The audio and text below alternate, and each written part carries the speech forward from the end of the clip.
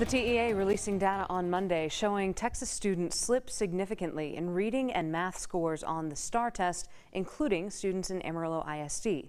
KAMR Local 4's Jed Baker has more on how the district looks to catch kids up. We normally don't have drops. We look for increases. That's how Amarillo ISD's David Bishop, the assistant superintendent of high schools, describes a typical year with the STAAR test. We were honestly expecting a decrease because of the pandemic in math scores.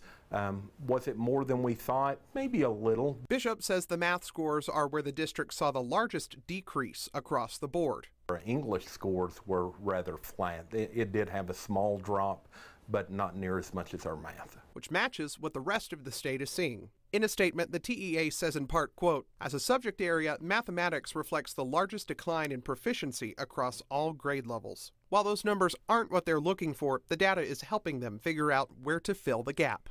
The STAAR testing this year, it did give us information on where kids' gaps will be. So yes, that we will have interventions provided for the kids that need that in order to fill in what was lost in the pandemic year that we've just gone through. We are not adding school days, but we are adding optional days.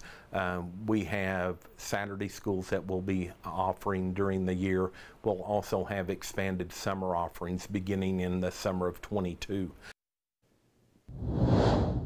Bishop says they will have time for any student that needs it to get caught up, not just those that have a large learning gap, but those who also need extra time for AP or dual credit courses. Live in studio, Jed Baker, KAMR Local 4 News. Jackie.